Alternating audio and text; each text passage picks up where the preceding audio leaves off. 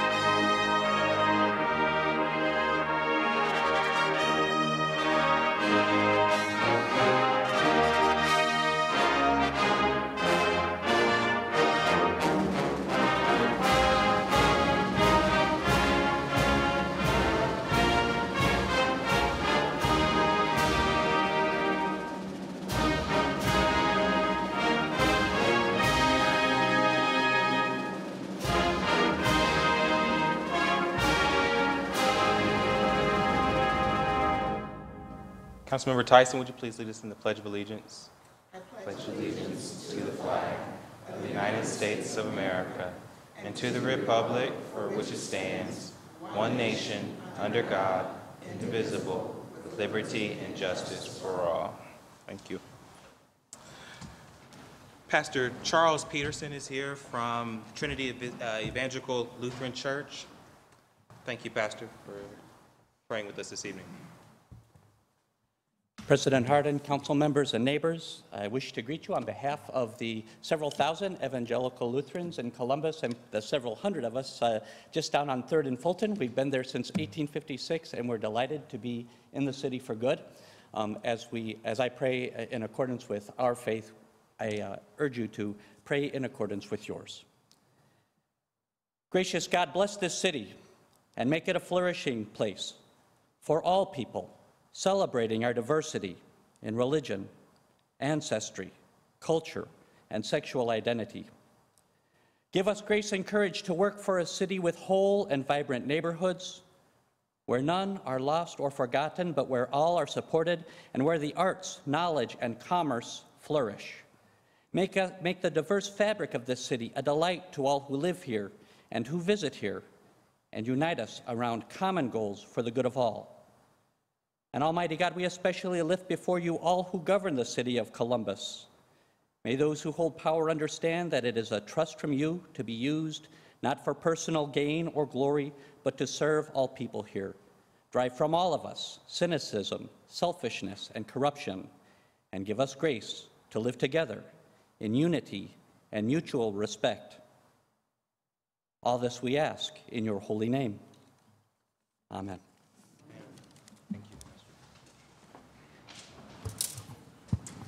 Clerk, call the roll, please. Brown, Page, Remy, Stenziano, Tyson, President Hardin. Any person who takes any actions to obstruct or interfere with the conduct of tonight's meeting may be charged with disturbing a lawful meeting pursuant to Columbus City Code 2317.12. Any person who enters those areas of City Council chambers reserved for city officials or invited guests may be charged with criminal trespass pursuant to Columbus City Code 2311.21. Can I get a motion to dispense with the reading of the journal? Please call the roll. Brown, Page, Remy, Stenziano, Tyson, President Hardin. This week's communication received by the City Clerk's office are listed on the agenda and will be published in the City Bulletin. Are there any other communications to be read into the record? Yes, President Hardin, members of council, there is a letter addressed to the city clerk from the Board of Elections dated February 28, 2018, stating the following. Upon final examination of the project, I've had to make some adjustments to our original certification. I hereby certify that the board has examined the part petitions for initiated charter amendment, city council reform, received by our office from you on February 13, 2018. The numbers of valid and invalid signatures on the part petitions for the prospective initiative are as follows. Total signatures 38,734, valid signatures 16,975.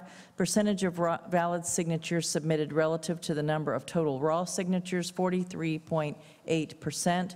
There were also 94 invalid part petitions containing 3,616 signatures. The total number of voters, electors that participated in the 2017 general municipal election was 110,292. The number of electors who represent 10% of the total electors is 11,030. Please let us know if we may be of further assistance. Sincerely, Jeff Mackey, Manager, Petitions and Filings, Franklin County Board of Elections. Thank you, Madam Clerk. Are there any resolutions to be by members of council? Councilmember Elizabeth Brown. Yes, I do have one resolution to present tonight. Resolution 0015X-2018.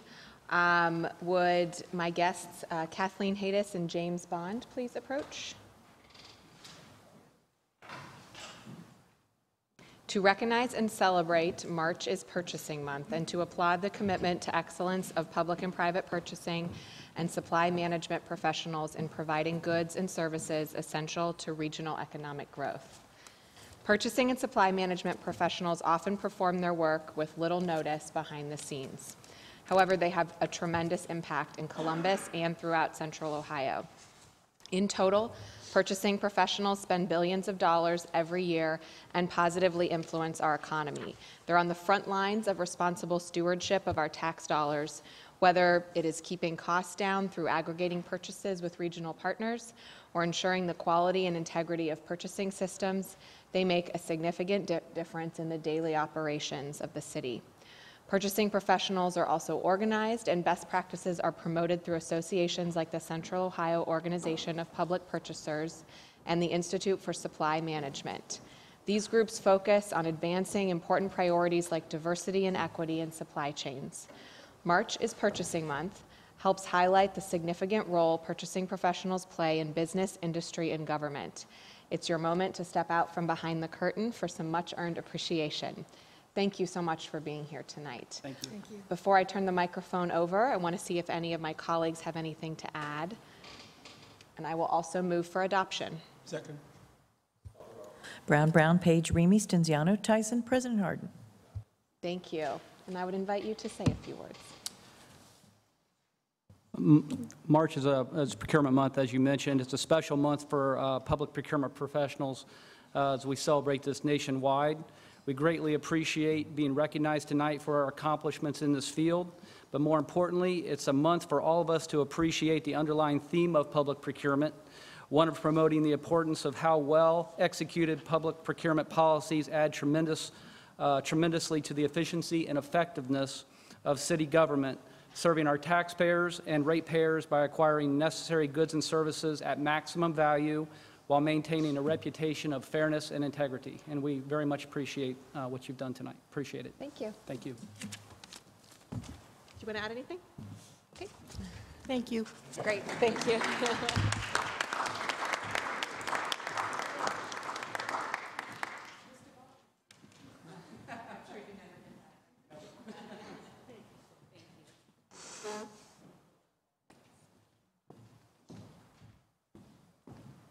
Councilmember Mitch Brown.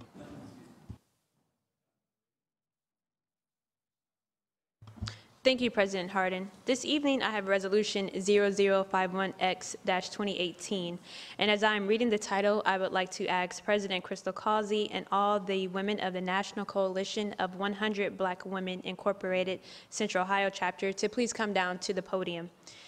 And again, Resolution 0051X-2018 is to declare March as Women's History Month and to commemorate the community service of the National Coalition of 100 Black Women Incorporated Central Ohio Chapter.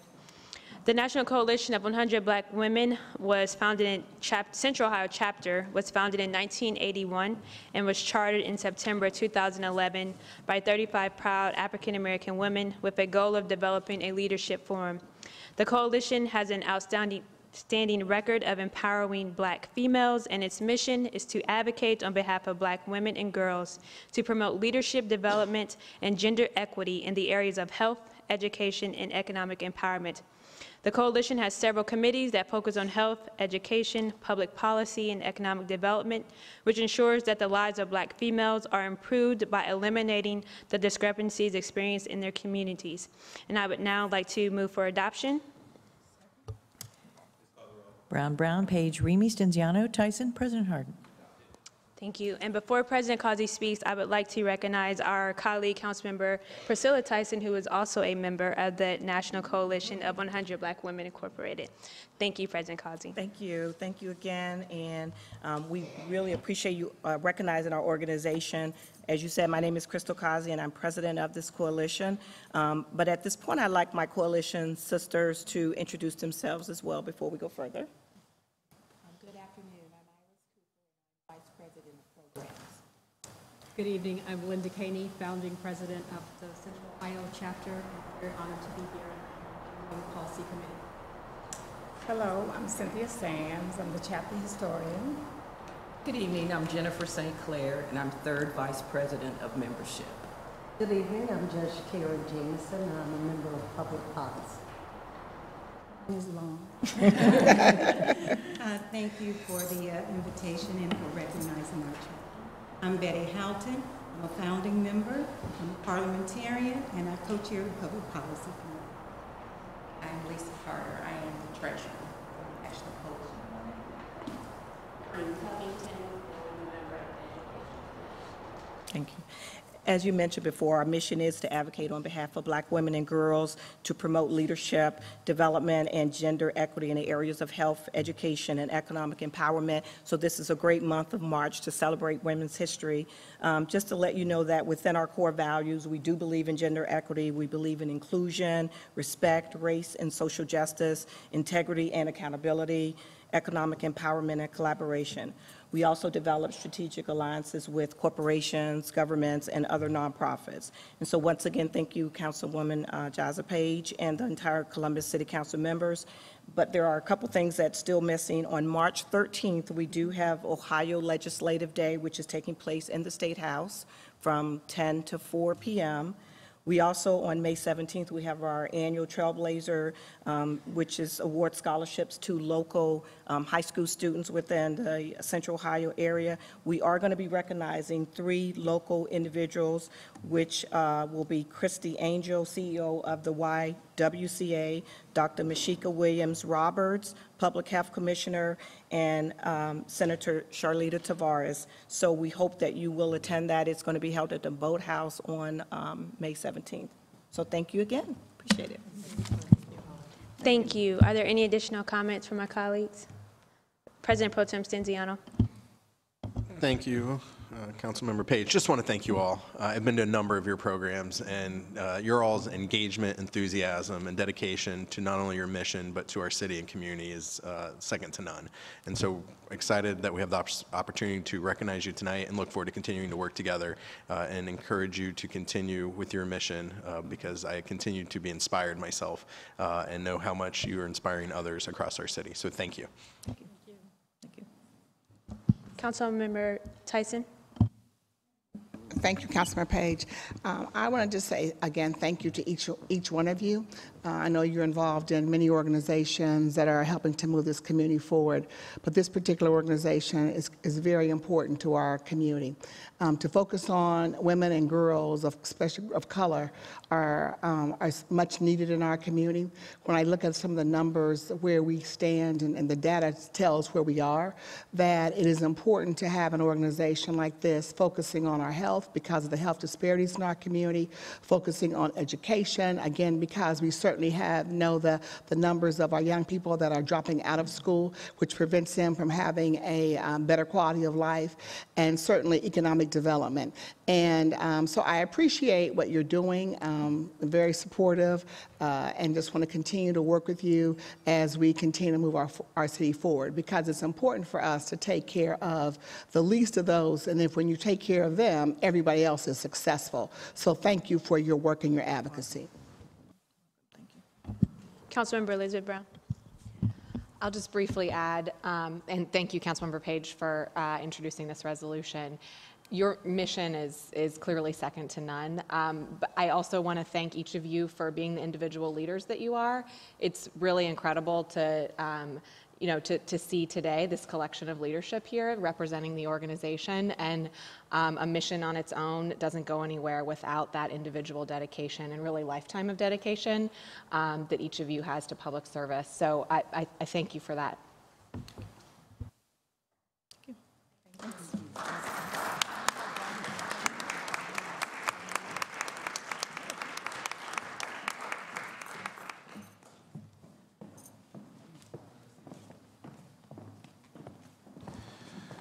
Thank you, council members. This evening I have a resolution. It's 0054X 2018, and it's to honor and recognize and celebrate the life of service of Private First Class Leroy William Bryant.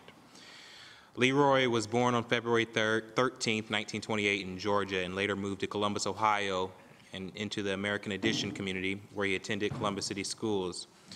Leroy served in the Korean War, achieving the rank of Private First Class, and has received numerous awards for his actions, including a Purple Heart, a Combat Infantry Badge, the Prisoner of War Medal, the United Nations Service Medal, and many more.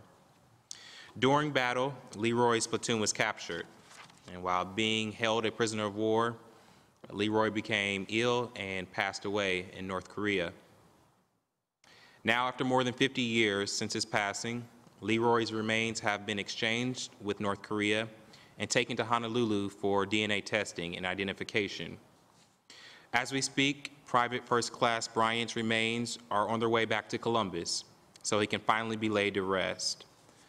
A funeral home this weekend reached out to council about this, and we often talk and honor the lives of those who paid the ultimate sacrifice. Mr. Leroy from Columbus paid the ultimate sacrifice, and this council is honoring that. He would be 90 years old today. He has 2 living family members here in Columbus. We will, as a city, honor him as his body is processed from Columbus, from the airport on Wednesday to the funeral home, followed by a public service on Friday. And I wanted his family to know that even 50 years later, the city still appreciates his service, and we are extremely proud and grateful for his sacrifice. Are there any questions or comments from my colleagues? Seeing none, I'll move for passage. Clerk, call the roll. Brown, Page, Remy, Stenziano, Tyson, President Harden. Adopted. Are there any comments by our elected officials or members of the administration? I see Hilltop represented. I see Franklinton Area Commission represented. I see Judge Barrows. Judge Barrows, do you have any comments from the court? Thank you. Are there any requests by members of council for the removal of ordinances or resolutions from the consent action portion of the agenda? Seeing none, may I have a motion to waive reading of the titles of 30-day legislation by the city clerk? Please call the roll. Brown, Page, Remy, Stenziano, Tyson, President Harden. The following ordinance appear on our agenda as consent actions. Will the clerk now read those ordinance numbers into the record? First reading of 30-day legislation is as follows. Finance Committee, Ordinance 425-2018, 465 and 544-2018. Recreation and Parks Committee, Ordinance 510-2018. Judiciary and Court Administration Committee, Ordinance 586 and 587-2018. Public Utilities Committee, Ordinances 458, 500, and 580-2018. Zoning Committee, Ordinances 610 and 612-2018. May I have a motion for the approval of these items as named as consent actions?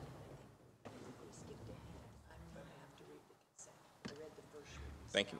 Clerk, would you please read the consent actions items? I apologize. Sure. Resolution of Expression 52X-2018. Finance Committee, Ordinances 447, 463, and 521-2018. Recreation and Parks Committee, Resolutions 21X, 23X-2018, and Ordinances 202, 452, 453, 454, and 455-2018. Public Safety Committee, Ordinance 153-2018, Public Service and Transportation Committee Resolution 33X-2018, Ordinances 485 and 488-2018, Economic Development and Small Business Committee Ordinances 529, 578, 591, and 625-2018, Housing Committee Ordinances 519, 597, 598, 599, 600, 601, 602, 603, 604, 623-2018. Judiciary and Court Administration Committee, Ordinances 299, 317, 318, 319, 358, and 584-2018. Technology Committee, Ordinance 344-2018. Public Utilities Committee, Resolution 35X-2018. Ordinances 354, 384, 416, 446, 475-2018, and appointments from the Mayor's Office numbered A 0067, 68, 69, 70, 71, 72, 73, 74, 75, 76, 77, 78, and 79-2018. Thank you. And now, seeing no speakers on the consent agenda, may I have approval by the items designated as consent? Please call the roll by voice. Ms. Brown? Yes. Mr. Brown? Yes. Ms. Page? Yes. Mr. Remy? Yes. Mr. Stenziano? Yes. Ms. Tyson? Yes, with the exception of 0319-2018 and 0584-2018, on which I am abstaining. President Harden. Yes. Consent package passed. We will now proceed with the second reading of 30-day tabled emergency legislation. The first committee this evening is the Finance Committee. Councilmember Elizabeth Brown chairs that committee. The floor is yours. Thank you, President Harden. Tonight we have one ordinance in finance, Ordinance 0517-2018, to authorize the Finance and Management Director on behalf of the Real Estate Management Office to pay rent associated with existing lease agreements, to authorize the appropriation and expenditure of $1,233,581 from the Special Income Tax Fund, and to declare an emergency. This ordinance covers 4 existing lease agreements for office space for the Departments of Development and Public Safety, and an internal memorandum of understanding with the Department of Public Utilities. Deputy Director Gian Gardella, is there anything you'd like to add about these lease agreements? President Harden, Chair Brown, members of council, as you referenced, these are essentially lease renewals, $1.2 million out of the Special Income Tax Fund. One of those leases is for economic development and the Development Department. The other 3 are associated with public safety for our call center, the 911 call center at Fairwood, and for internal affairs in police and professional standards in the fire division. So I thank you for your consideration of this ordinance this evening. Thank you so much. Are there questions from my colleagues? Seeing none, I move for passage. Second. Brown, Page, Remy, Stenziano, Tyson, President Harden. Thank you. That's all I have in my committees. Thank you, Chair Brown. The next committee to come before council is the Environment Committee. Councilmember Emmanuel Remy chairs that committee. Thank you very much, Council President Harden. Tonight, Environment Committee, we have ordinance number 0436-2018 to authorize the Director of Public Service to establish an encumbrance of $16,706,000 to pay refuse tipping fees to the Solid Waste Authority of Central Ohio, otherwise known as SWACO, for the division of refuse collection pursuant to an existing lease agreement, to establish encumbrances up to $20,000 for tire disposal and construction demolition, material disposal, to authorize the expenditure of $16,726,000 or so much thereof as may be necessary from the Special Income Tax Fund for waste disposal tipping fees, and to declare an emergency. If there are no questions from my colleagues, I move for passage by voice vote. Excuse me. Second. Ms. Brown? Yes. Mr. Brown? Yes. Ms. Page? Mr. Remy? Yes. Mr. Stenziano? Yes. Ms. Tyson? Yes. President Harden. Yes, ordinance passed. Thank you. That is all I have tonight in the Environment Committee. Thank you, Chair Remy. The next committee to come before council is the Economic Development and Small Business Committee. Councilmember Jaiza Page is chair. Councilmember. Thank you, President Harden. This evening, we have ordinance 0218-2018 to accept the application of BZ Management Partners et al. For the annexation of certain territory containing approximately 26.3 acres in Blendon Township. If there are no further questions or comments, I would like to move for passage. Oh, yes. Sorry. I would first like to move to take this ordinance from the table. Second. Brown, Page, Remy, Stenziano, Tyson, President Harden. I now move for passage. Second. Please call the row. Brown, Page, Remy, Stenziano, Tyson, President Harden. Pass.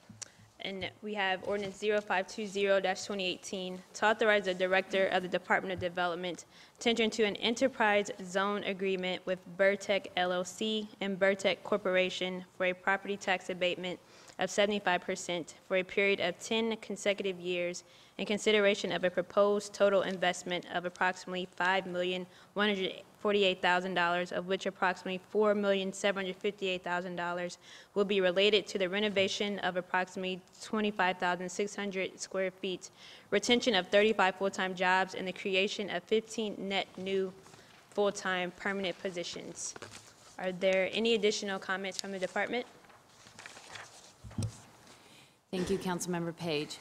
This would be a enterprise zone tax abatement that lines up with how we traditionally do projects in the city of Columbus. I would draw your attention to the wage requirements. We are looking at wages that range from $17.50 an hour, to $37.50 an hour. So as we consider our tax abatement recommendations moving forward, this is in line with what we hope to see. Thank you. Thank you. Are there any questions or comments from my colleagues? Seeing none, I move for passage. Please call the row. Brown, Page, Remy, Stenziano, Tyson, President Harden. Passed. Thank you. That's all I have, President Harden. Thank you, Chair Page. The next committee to come before council is the Neighborhoods Committee. President Pro Tem Stenziano is chair. Thank you, President Harden. Tonight we have one ordinance in neighborhood, ordinance 518-2018, to authorize an appropriation and expenditure within the Neighborhood Initiative Subfund to support the My Brother's Keeper Grants Program, and to authorize the Director of Development of Neighborhoods to enter into grant agreements with various service providers. I would first really like to thank the Director and the Department of Neighborhoods, as well as your leadership, President Harden, for your work on the MBK initiative. I think we're all aware, not only from a city but a country perspective, the work that President Obama's initiative has had for young men of color in our community, and you're all really seeing that work come to fruition throughout the city of Columbus. I know a number of us participated in a number of working groups and partnering organizations that over 500 young men of color have been impacted, and look forward to your ongoing leadership. With that, I would like to pass it to you for further comments. Thank you, President Pro Tem, for your leadership and engagement, and really this entire council's engagement on MBK. As we've said before, MBK is not a one-off initiative, it's not a one-off program, but more so it's a commitment from this council, this city, from our mayor, that we will continue to lift up and provide access to young men of color in our community. This is one piece of that. It is putting dollars on the streets for organizations who have been doing the work for many years of supporting young people, young people of color in several different areas. I'm appreciative of the work that was done by Kerwin Institute, who helped us go out and talk. Actually every council member came out and co-chaired conversations with Kerwin and the Department of Neighborhoods to hear from the community leaders, the organizations that were a part of that work. This is, again, one piece of MBK. I don't want it to be seen as a culmination of work, but it is a piece of a greater commitment that the city has for our young men of color. And so, again, I thank President Pro Tem Stenziano, and I think our chairperson has a little, our director has a little bit more information on this grants program. Absolutely. Thank you, President Harden and President Pro Tem Stenziano and members of council. The Department of Neighborhoods MBK program will be seeking applications from community partners to enhance the infrastructure of programming for boys and young men of color throughout the city of Columbus. That's what this grant opportunity will do. This funding opportunity is designed to build system capacity and to implement programming specifically around the My Brother's Keeper vulnerability areas that were identified in the Kerwin report. Those areas are education, economics, health, and safety. A key component of the grant process will be to foster collaboration between and among agencies and programs, and so therefore the grant application grant applications should provide evidence of collaboration between agencies and programs that are serving boys and young men of color. Within the next few weeks, the Department of Neighborhoods will announce the date and time for the grant information session. All agencies that are interested in applying for the grant will be required to attend the information session. During that session, we will provide an overview of the findings from the MBK report and the research that the Kerwin Institute presented, and review the grant eligibility criteria and answer additional questions related to the grant application process. If individuals would like to be included on that email list, they can submit their contact information to mbkgrants@columbus.gov. And you can also check the mbkvillage.org website. The Kerwin report is uploaded on that website. And lastly, if individuals would like, they can always call the Department of Neighborhoods at 614-645-1993, and we will add their contact information to the mailing list for the grant application. Thank you, Director William Scott. And President Pro Tem. If there are no further questions or comments from our colleagues, I'll move for passage. Please call the row. Brown, Page, Remy, Stenziano, Tyson, President Harden. Passed. That's all we have in neighborhoods. If I can move on to public utilities. Sure. Tonight, Public Utilities bring forward Ordinance 0387-2018 to authorize the city attorney to spend city funds to acquire and accept in good faith certain fee simple title and lesser real estate located in the vicinity of Olentangy River Road, Columbus, Ohio, and contract for associated professional services in order for DPU to timely complete the Lower Olentangy Tunnel Public Improvement Project. To authorize the expenditure of up to $5,253,800 from the General Obligation Bond Fund. These professional services will include surveys, title work, and appraisals. If there are no questions or comments from my colleagues, I move for passage. Please call the row. Brown, Page, Remy, Stenziano, Tyson, President Harden. Passed. Ordinance 0427-2018 to authorize the Director of Public Utilities to enter into a planned modification of the Professional Construction Management Services Agreement with URS Corporation Ohio for the Division of Water, to authorize a transfer and an expenditure up to $2,083,000 within the Water General Obligations Bond Fund, and to authorize an amendment to the 2017 capital improvements budget. The original contract anticipated the professional construction management services would be provided under multiple contract modifications over multiple years in order to support the construction projects. This is a 13th modification and will again cover professional construction management tasks from June 2018 through May of 2019. If there are no questions or comments from my colleagues, I move for passage. Please call the row. Brown, Page, Remy, Stenziano, Tyson, President Harden. Passed. The final ordinance in public utilities this evening is Ordinance 0429-2018 to authorize the Director of Public Utilities to enter into a construction contract with Underground Utilities Incorporated for the Stephen Drive Area Water Line Improvements Project, to authorize the appropriation and transfer of $2,988,604.53 from the Water Systems Reserve Fund to the Water Supply Revolving Loan Account Fund, to authorize the appropriation and expenditure of $2,988,604.53 from the Water Supply Revolving Loan Account Fund for the Division of Water, and to authorize an amendment of the 2017 capital improvements budget. This project will construct necessary improvements to the water distribution system as mentioned in the Stephen Drive area, which is in the Hilltop. If there are no questions or comments from my colleagues, I move for passage. Second. Please call the row. Brown, Page, Remy, Stenziano, Tyson, President Harden. Passed. That's all I have in my committees this evening, President Harden. Thank you, President Pro Tem. Next committee to come before council is the Health and Human Services Committee. Councilmember Tyson chairs that committee. Thank you. I have ordinance number 0337-2018 to authorize and direct the Board of Health to accept a grant from the Central Ohio Hospital Council for the Better Birth Outcomes Collaboration Grant Program in the amount of $100,000, to authorize the appropriation of $100,000 to the Health Department and the Health Department's Private Grants Fund, and to declare an emergency. The purpose of the Baby and Me Tobacco-Free Program is to increase quit rates among pregnant and postpartum women by offering individualized tobacco cessation treatment and providing incentives for remaining smoke-free. This program aims to improve birth outcomes as part of a larger strategy to reduce infant mortality.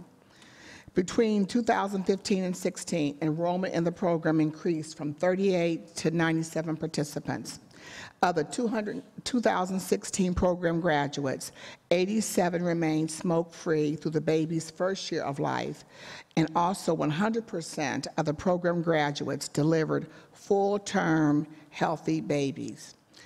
Last week, we passed legislation to accept a grant from the Franklin County Board of Health to provide tobacco cessation services for the Community Cessation Initiative Grant Program in the amount of $26,000, and that was for group sessions.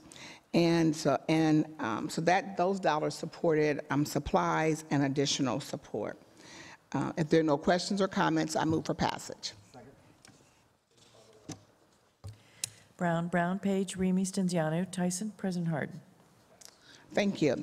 The next ordinance is 0505-2018. It's to authorize the Director of the Department of Development to enter into a grant agreement with the Clintonville Beachwald Community Resource Center in support of the Family Services and the Choice Food Pantry, and to authorize an appropriation and expenditure within the Neighborhood Initiative Subfund. I'm now going to turn over the presentation to the co-sponsor, Councilmember Michael Stenziano.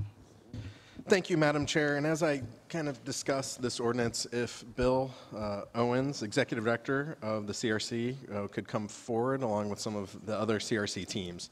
CRC's Family Services and Choice Food Pantry provided a record of nearly 500,000 meals to hungry neighbors from 66 zip codes in 2017. This does not include their thrice weekly community dinners and sack lunches that they provide. And as they'll tell you, clients include homeless families, but also many working poor with insufficient income to meet basic needs, many of whom must decide between paying bills and feeding their children. On average, they hand out about 10,000 pounds of fresh produce per week through a partnership with the Mid-Ohio Food Bank. And really, these are emergency food needs, and this ordinance will help meet those needs. And with that, I'm going to turn it over to the Executive Director, and thank you all for being here and all you continue to do for the city. Thank you, Councilmember Stenziano, and thank you, City Council, for having us here this evening. My name is Bill Owens. I'm the Executive Director of the Clintonville Beachwald Community Resources Center. I'm joined by Beth Stewart-McGee, who is our Family Services Director. And that is the program that CRC has had as its centerpiece since I came to the agency in 1995. I'd worked in community mental health here in Columbus for 10 years prior to that. I'm a proud son of Columbus, Ohio. And I couldn't be prouder of this city when I know the work that we do through the CRC and the support that we get from our neighbors and our community members and from our city. When this agency started in 1971, the food pantry was housed inside of a bathtub. Today, we're able to serve nearly 500,000 meals a day, a year.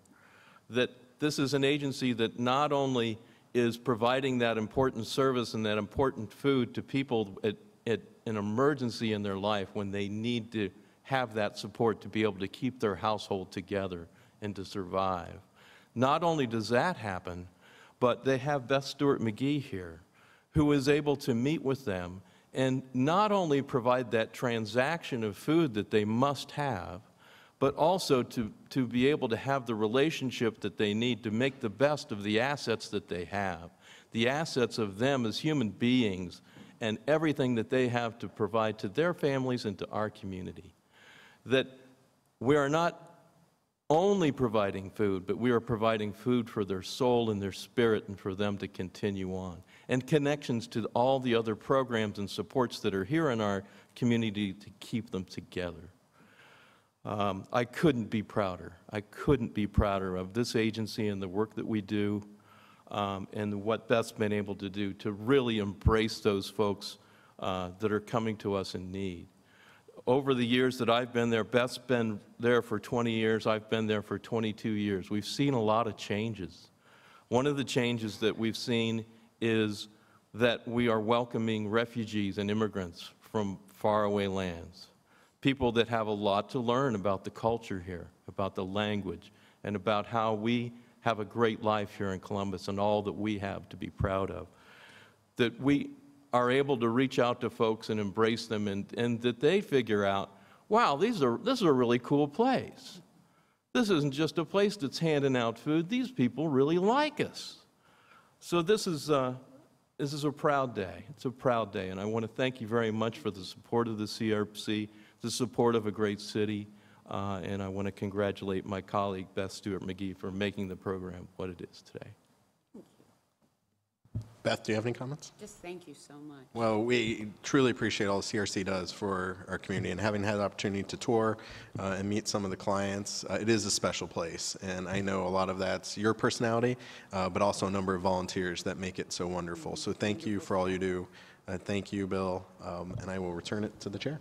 Thank you. Thank you. And again, I want to say thank you, Bill, for your leadership. And certainly, as you just mentioned, that once the emergency food needs are met, that you are able to provide help and referrals for housing and clothing, finances, and other necessities that individuals may have. I just really do, like I said, I really appreciate the work that you're doing. And again, part of our local food action plan is to make sure we improve access to and education about healthy food, affordable food, and local food, and making sure people have access to that. And I thank you for your leadership in doing that. And if there are no other questions or comments, I move for passage. Second. Brown, Page, Remy, Stenziano, Tyson, President Harden. Thank you. That's all I have on my committee this evening. Thank you, Councilmember Tyson. Thank you. And thank you. The last committee that we have before council this evening is the Rules and Reference Committee, which I chair. At this point, I move to introduce Ordinance 0650-2018 to submit to the electors of the City of Columbus at a special election to be held concurrently with the regular primary election on May 8, 2018, the question of amending the charter of the City of Columbus, such question to be known as the proposed Charter Amendment Number 1, City Council. This legislation gives Columbus residents the opportunity to vote on expanding our council and creating geographic districts where members run from as recommended by the Charter Review Committee. The 9-member committee was led by Stephanie Coe with input from representatives from across our diverse city. They listened to residents' concerns about representation. This group also met publicly and extensively, and I believe you can find about 25 hours of testimony available on YouTube on the City of Columbus YouTube page as well. In September 2016, this city's committee adopted these recommendations, and after much discussion, we are offering the electorate the opportunity to vote on this proposal. Tonight, we propose a ballot question regarding the size and structure and appointment of Columbus City Council. This amendment would increase the size of council from 7 members to 9, change the form of council from at-large to at-large by place, extend the time period for filing a vacancy from 30 days to 45 days for the public hearing. Before I move forward, I would like to thank Stephanie Coe, who chaired the committee, and all those who engaged throughout the process and had a substantial amount of conversation. I would also say that this is not an easy conversation. There are good folks who believe on both sides about how this council functions. And I think that that is important, that we not shy away from important conversations like how we govern ourselves. Before I ask for comments from my colleagues, we do have a few speakers on this ordinance. I am going to call up, so the first speaker is Mr. David Harewood. Mr. Harewood, welcome to council. Would you please restate your name, any organization that you may represent, and you have 3 minutes. Sure. My name is David Harewood. I am the campaign director for Everyday People for Positive Change. Thank you for acknowledging that there are good people on both sides of this debate who each have. I believe that both sides of this argument each have valid reasons for what we want and valid reasons for how we think this city should be governed. The fact is that your alternative still votes at large. It still dilutes votes. It still doesn't guarantee that you're going to have a direct pipeline within every area of the city to someone on city council. I know people who have called you guys and waited for months. I'll get a call back. I don't really know why that is. I know that there are areas of this city that have been clamoring for help for years, and you guys end up giving tax abatements to places that are already being pumped up. Now, I don't think that either of those solutions are magic bullets, but I do think we sent you guys a petition that had as many signatures valid. It came before, and you gave the same argument to put it down that Pfeiffer did. And that's why we are filing. That is why we filed this morning with the Ohio Supreme Court.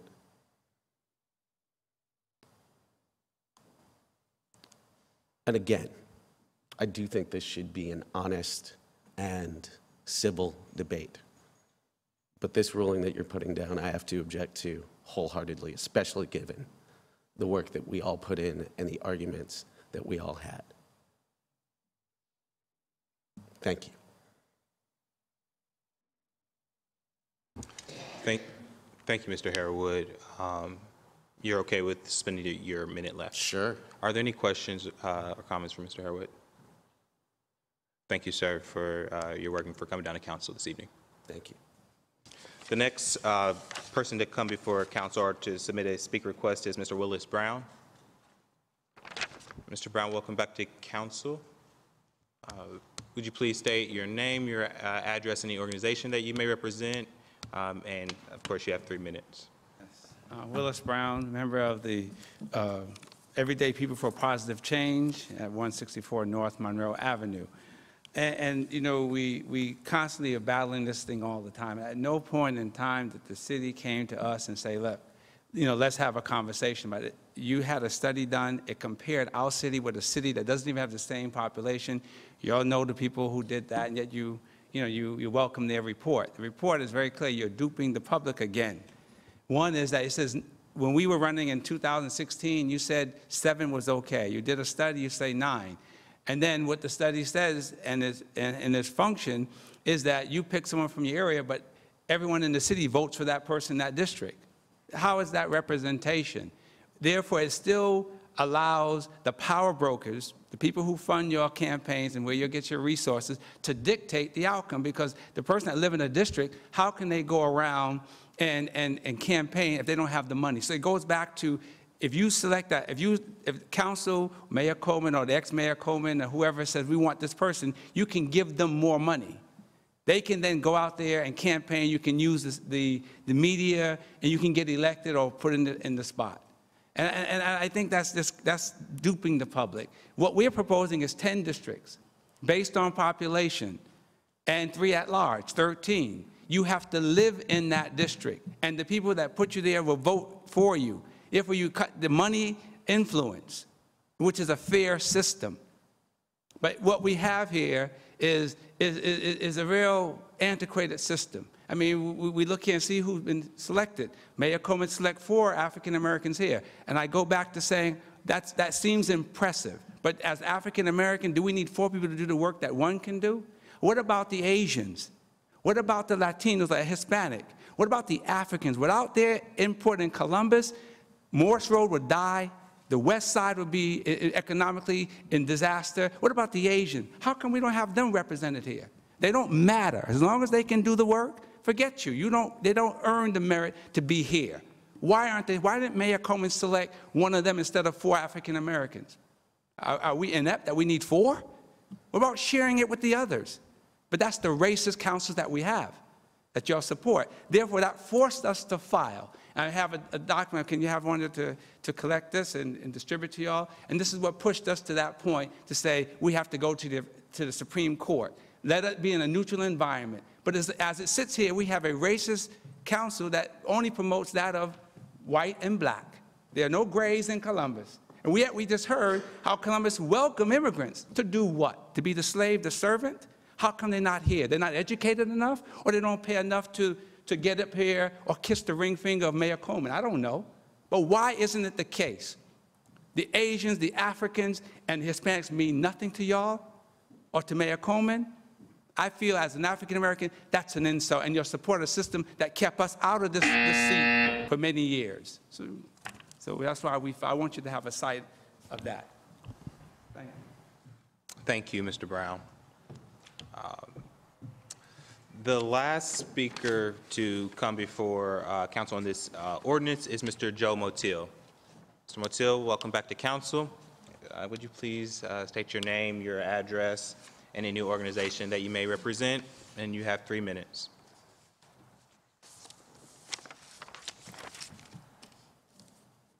President Hardin, not used to saying that. Members of the City Council, Joe Motil, I reside at 167 West Cook Road in Columbus.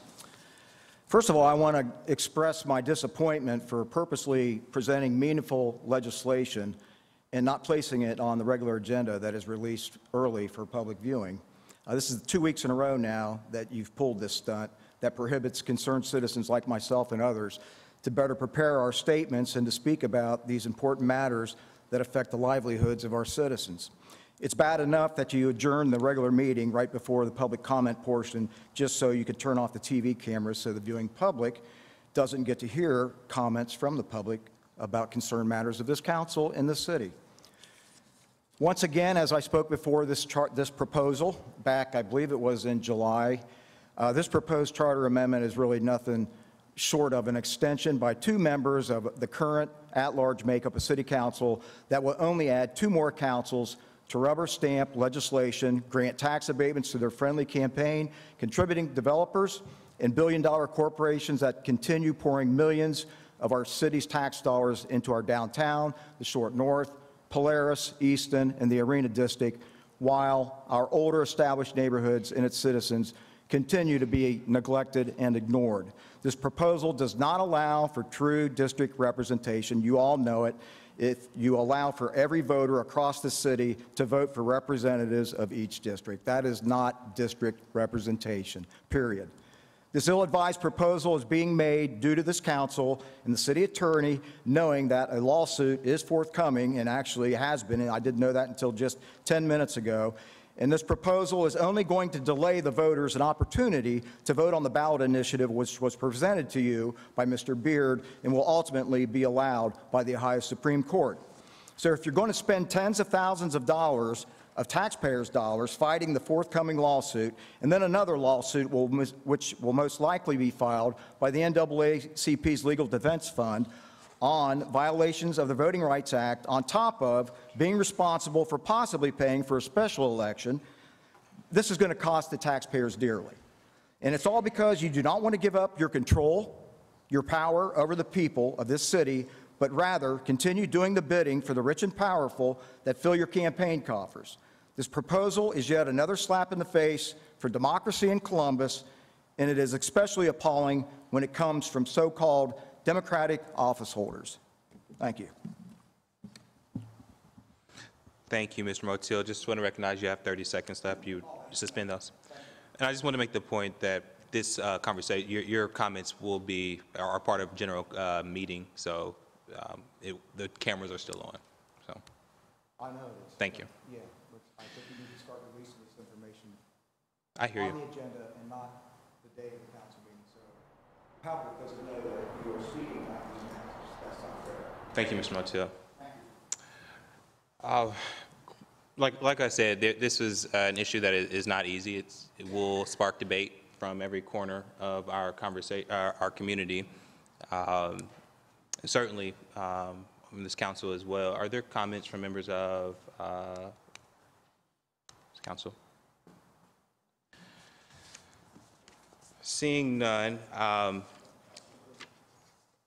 Councilmember Remy, I apologize. I'm going to call for second reading, to waive second reading. And you can speak now, please.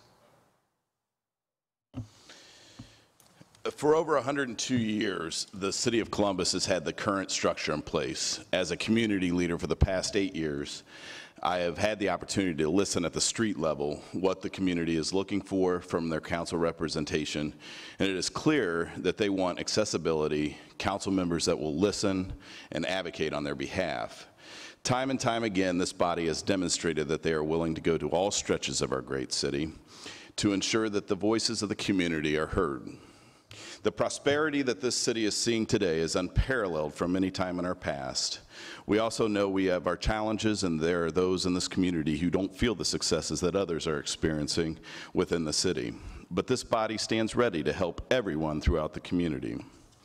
There is a certain push to change that structure of this body that continues to rise to a level of conversation by a few that resonates much larger than I believe the sentiment of this community cares to enact. It is my belief the community has little to no interest in enacting a system that ultimately will be costlier. It is with this in mind that we come to tonight's legislation. The question before us is whether we should take the recommendations of the Charter Review Committee and put them on the ballot. This process, a very public process, gave the citizens, every citizen, the opportunity to provide input, direction, and ultimately the committee came up with a plan which is before us tonight. Although I do not think this is the right plan for the City of Columbus, I am voting to support that process that brought us here and to put it on the ballot for the voters to decide. It is my belief that the residents of the City of Columbus will agree with me that this is not the Columbus way, but I am more than willing to allow the democratic process to take place to prove once and for all that we do things the right way in the City of Columbus, and our citizens like the fact that they have 7 people that they can lobby to make change for their neighborhood, not a plan that gives them something less and costs much more than that. Thank you, Council President Hardin. Thank you, Councilmember Remy. So in order to place a charter amendment on the ballot, the council must pass legislation more than 60 days out from a regular election. 60 days from May 8th election is March 9th. Therefore, this is the last regularly scheduled meeting before that deadline. It's for this reason that I'm asking my colleagues to waive second reading on ordinance 0650-2018. May I get a second? Please call the roll. Brown, Page, Remy, Stenziano, Tyson, President Hardin. Second reading waived. At this point, I would like to move for passage by voice. Clerk, call the roll. Ms. Brown? By voice. Mr. Brown? Yes. Ms. Page? Yes. Mr. Remy? Yes. Mr. Stenziano? Yes. Ms. Tyson? No. President Hardin. Yes. Ordinance passed. Thank you.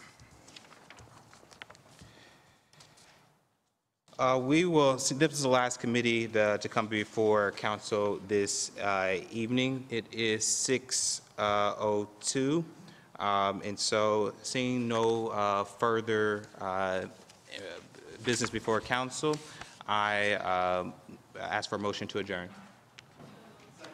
Clerk, call the roll. Brown, Page, Remy, Stenziano, Tyson, President Hardin. Meeting adjourned. There are a couple speakers that we'll take shortly. Meeting number 14 will now come to order. May the clerk call the roll. Brown, Page, Remy, Stenziano, Tyson, President Hardin. Can I get a motion to dispense with the reading of this journal?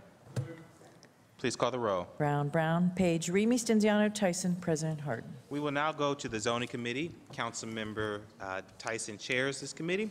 Councilmember, chair, the floor is yours. Thank you very much.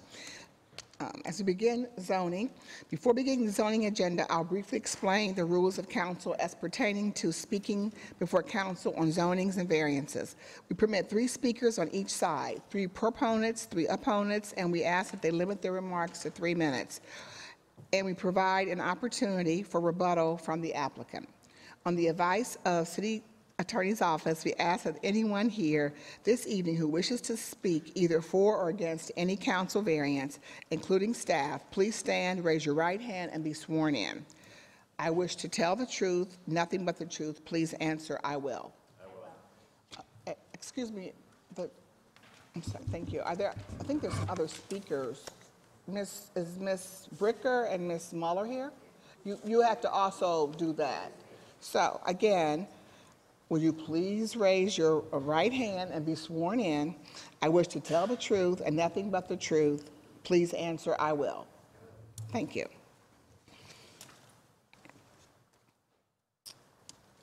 The first ordinance on the zoning agenda is 054-2018. It's to rezone 1831 West Case Road, being 0.7 acres located on the south side of West Case Road, 1,300 feet east of Moorgate Drive, from R Rural District to RR Rural Residential District. The applicant is Nicholas J. Brown and Rachel A. Brown. The proposed use is a single-unit dwelling. The City Department's recommendation is approval, and the Northwest Civic Association's recommendation is approval at 9-0. There are no questions or comments. I move for passage. Brown, Page, Remy, Stenziano, Tyson, President Harden. Thank you. The next ordinance, 0581-2018, I move to table this indefinitely. Second. Brown, Page, Remy, Stenziano, Tyson, President Harden. Thank you. The next ordinance, 0590-2018, to grant a variance from the provisions of sections 3332.039 R4 Residential District, 3321.05 B2 Vision Clearance, 3332.05 Area District Lot with requirements, 3332.15 R4 Area District Requirements, 3332.18D Basis of Computing Area, 3332.21B Building Lines, 3332.25 Maximum Side Yards Required, 3332.26 Minimum Side Yard Permitted, 3332.27 Rear Yard, and 3332.29 Height Districts of the Columbus City Codes for the property located at 77 East Russell Street, to permit 3 single-unit dwellings with reduced development standards in the R4 Residential District, and to repeal ordinance number 121501 passed July 23rd of 2001, and ordinance number 1600 2009 passed December 7th of 2009. This is a council amendment. It's the same development, but we are asking the amendment to be from a C4 to an R4. The proposed use is 3 single-unit dwellings. The City Development Department is approval, and the Italian Village Commission's recommendation was unanimous, is approval. I move for passage. Second. Please call the row. Brown, Page, Remy, Stenziano, Tyson, President Harden. Pass.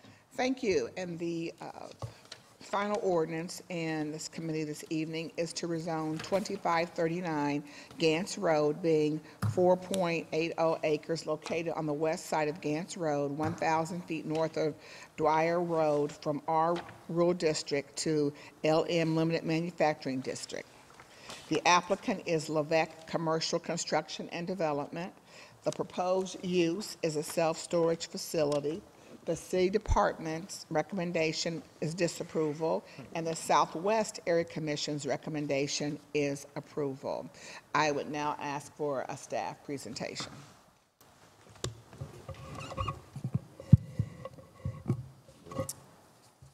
The site consists of 2 undeveloped parcels zoned in the R Rural District. The requested LM Limited Manufacturing District will allow the development of a self-storage facility.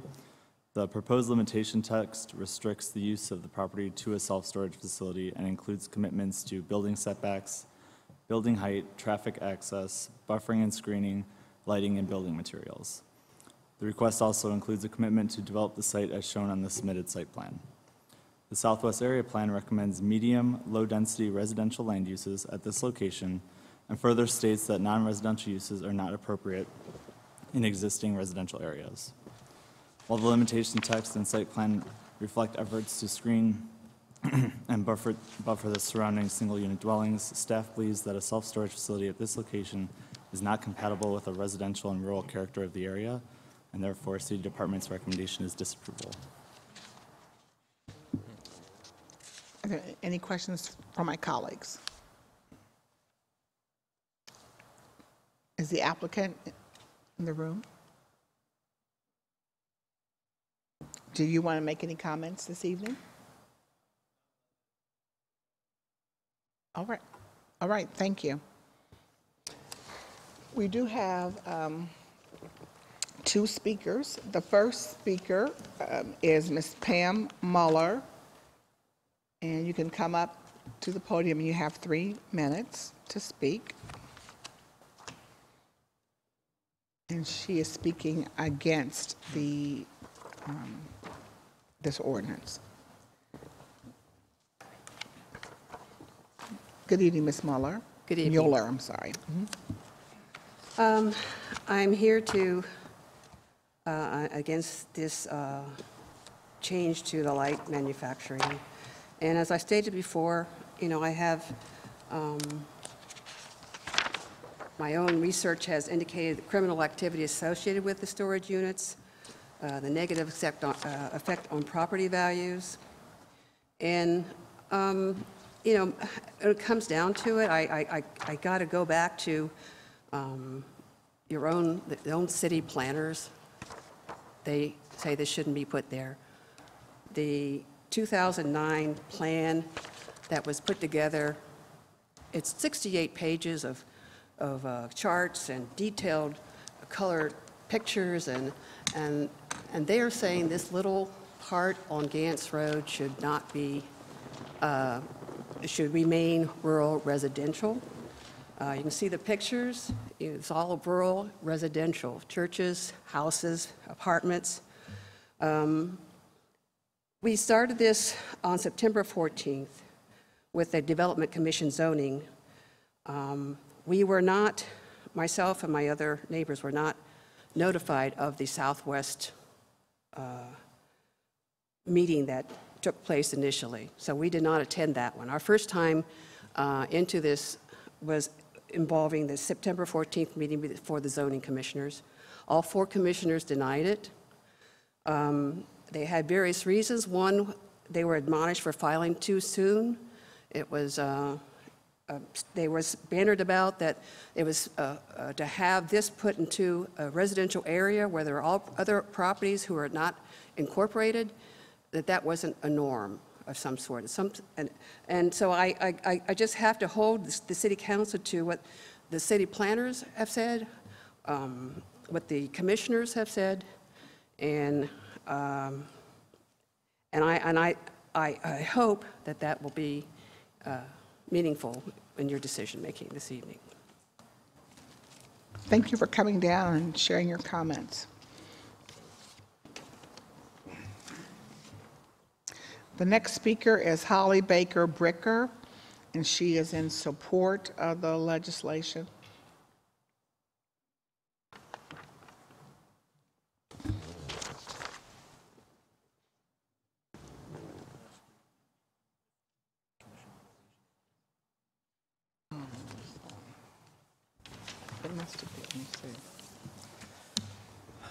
My name is Holly Baker Bricker, and I live at 2545 Gantz Road, and I'm a sister of the property owners. I wanted to add something that no one else has brought up that I know of, and that's beside the buffers that the proposed facility already has, the landscaping, trees, the fencing, this property has a natural, dense tree line that runs along the back north and south edges of the property. It was also along the west edge of the property where the houses are located until earlier last summer when aspen came in and thinned out and cleared the brush and trees. A few of the houses are now visible along the west edge, whereas before they were not. And the other houses sit outside of this tree line and do not even see this property.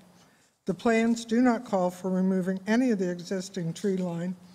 The facility will be within that natural buffer before its landscaping even starts. There was mention at the last meeting about a family business. I'm not sure what was meant by that, but I can assure you that as nice a man as Mr. Levesque is, he is not a family member of ours, and the rezoning has nothing to do with a family business. It was also mentioned of property values being affected. We were concerned about that as well until we sat down with Mr. Levesque and his attorney and actually went over the plans. My understanding is that letters were sent out early on asking people to contact them so they could meet everyone and answer any concerns before any of the meetings were set. Once we saw the actual plans, we no longer had that worry. My understanding is that only 2 people out of the whole list of names called to meet, and that was myself and the pastor for the church, Pastor Sheets, who has since passed. No one else cared enough to make that call. I personally did not attend the second meeting because there had been no opposition to that point. I regret not going because the Development Commission only heard one side of the story when they voted. There was also mention that the family just wants to make money. They have every right to sell the property, and whether they make money or not is irrelevant to the rezoning issues, and frankly is no one else's business. But this isn't about money. It's about easing the hardship on my family that continues to grow yearly. It's about not adding to the traffic issues and the crime issues that all of us currently have by adding more houses or apartments to the mix. I again ask that the rezoning of this property be approved so that the planned, monitored, and secured facility can go in, so that the traffic congestion and crime element aren't added to, and so that my family can finally move on from the growing hardship of maintaining and farming this property. Thank you. I don't see a representative here from the Area Commission, but I know that the Area Commission, it was a unanimous vote on this legislation. And let's see, is there a rebuttal, any rebuttal from the family? Yeah, I know the sister just spoke, but no? Okay, seeing none. Any questions from my council members? Councilmember Brown. I know that, as you noted, the Southwest Area Commission isn't here, but is there somebody that can speak a little more to their reasoning behind the unanimous approval?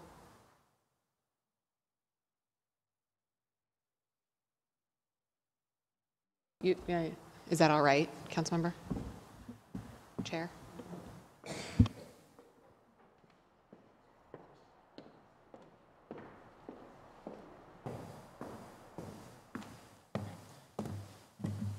Robert Levesque with Levesque Construction Development.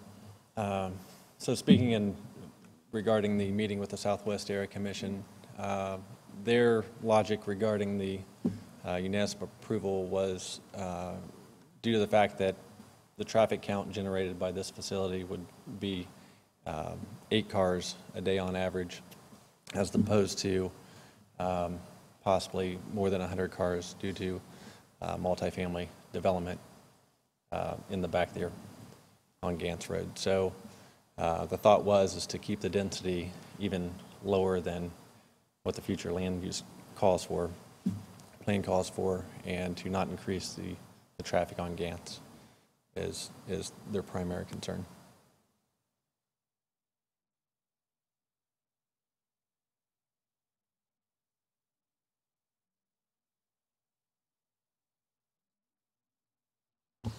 Thank you, Mr. Levesque. Thank you. Oh, Councilmember Brown. I'm having a little difficulty understanding for the moment, and maybe Ms. Pine can offer me some clarity.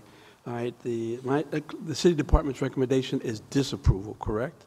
That is correct. And the area commission is unanimous in saying approval. That is correct. And the area that is confusing for me is why the city is saying no, but the area commission is saying yes. I don't quite get it. All right? So maybe somebody can help me, because I don't quite get it. Thank you, Councilman I know I'm a little Brown. slow sometimes. I think I say Mr. Lombardi.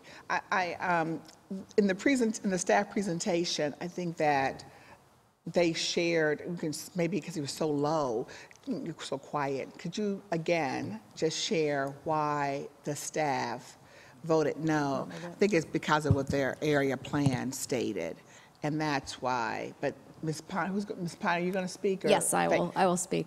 Yes. So, Councilmember Brown, the Southwest Area Plan recommends low to medium density residential uses for this area. And when Planning Division reviewed it, they had made the comment that this commercial industrial use is not consistent with the area plan recommendation. There are no other commercial or industrial uses in the vicinity. Sometimes we will deviate from the area plan recommendation when it makes sense to do so. But in this particular situation, this would be the very first commercial or industrial use introduced along this corridor.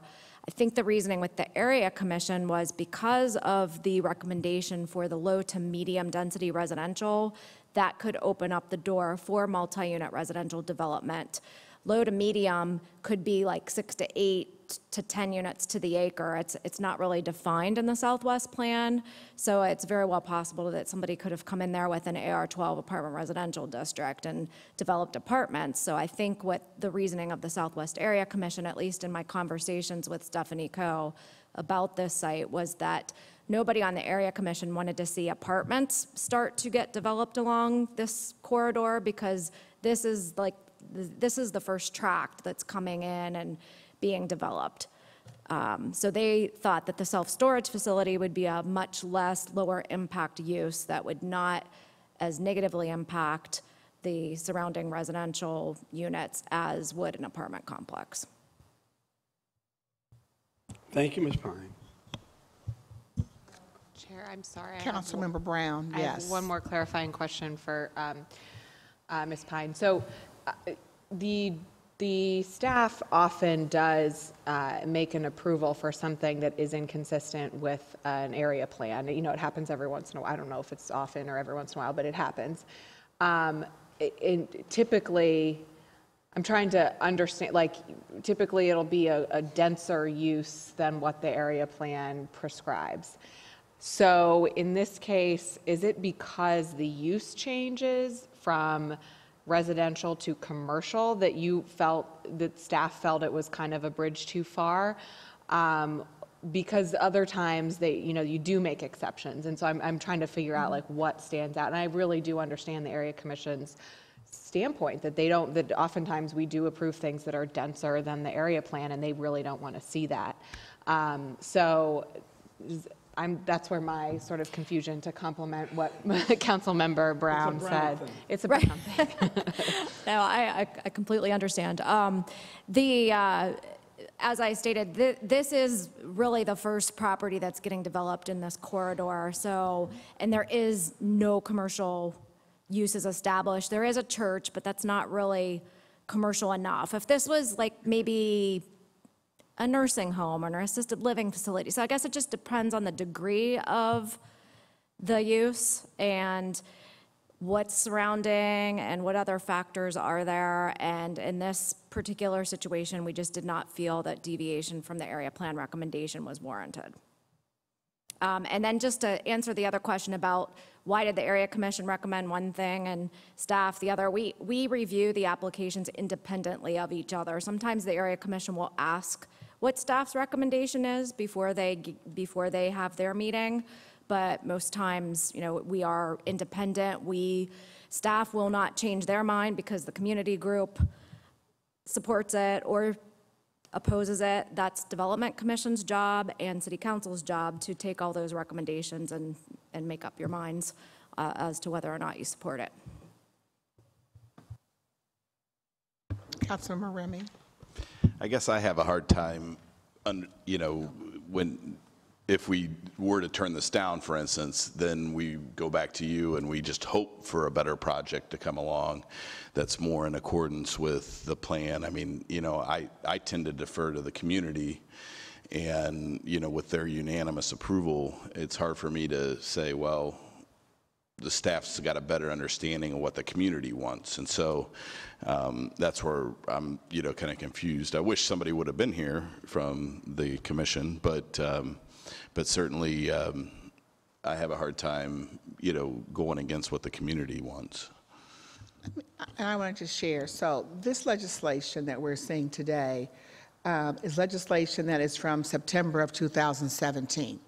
And there have been numerous meetings, and certainly Mr. Levesque has certainly been reaching out to the community. And based upon that, that's why this legislation today has a request amend as submitted to the clerk. Based upon those discussions, they have updated the landscaping and buffering commitments, as well as a new location opposite the proposed detention pond. I will also say that we've had really no individuals coming down and complaining. I recognize the fact that we did get a letter from Ms. Mueller in regards to her thoughts about the property, as well as the two families that live, I think the adjoining property to this property. And both of the individuals, Miss Patricia Jameson and Brian Heaston and Elizabeth Heaston, they both sent letters in support of this. And so based upon that, if there are any other questions or comments, we should just take the vote. So, one, move to amend as submitted to the clerk. Second. Brown, Page, Remy, Stenziano, Tyson, President Harden. Thank you, and now I move for passage. Please call the row. Brown, Page, Remy, Stenziano, Tyson, President Harden. Passed. That's all I have. Thank you. Thank you, Chair Tyson. Seeing no further business to come before the Zoning Committee, may I get a motion to adjourn? Clerk, call the roll, please. Brown, Page, Remy, Stenziano, Tyson, President Harden. We stand adjourned.